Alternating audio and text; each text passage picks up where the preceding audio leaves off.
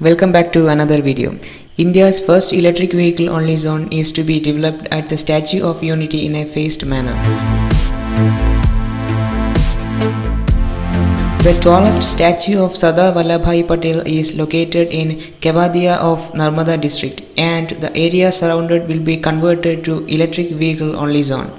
The Statue of Unity Area Development and Tourism Governance Authority stated that it will develop the country's first electric vehicle only area in Gujarat's Kevadia.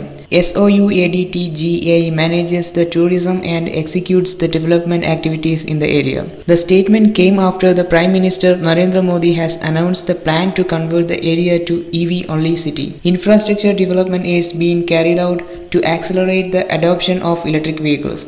It mainly focuses on battery-operated buses, two-wheelers, three-wheelers and four-wheelers. The authority added, in the area under the authority, only electric vehicles will be allowed to ply, with the buses made available for tourists also running on battery power instead of diesel.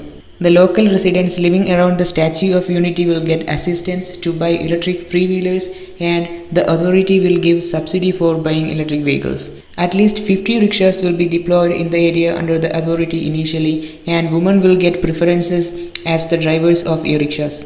The Skill Development Center at Kevadia will provide the necessary training for those drivers. EV workshops and charging stations will also be set up in the area.